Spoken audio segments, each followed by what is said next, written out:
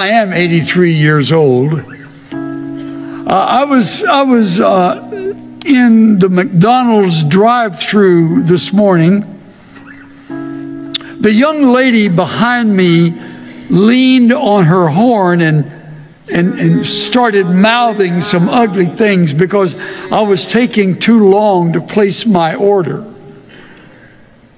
So when I got to the first window, I paid for her order along with my own.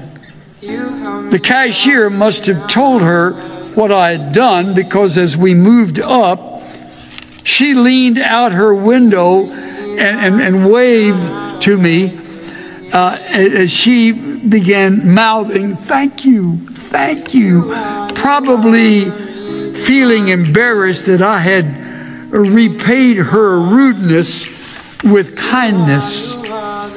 When I got to the second window, I showed the server both receipts, and I took her food too.